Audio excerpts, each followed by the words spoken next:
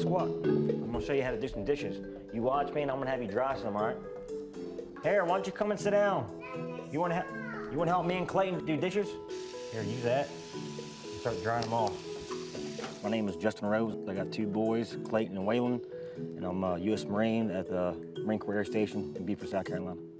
Doing the dishes. You gotta watch and learn there, Waylon, because you're gonna be doing this one day too. You're gonna dry this one off.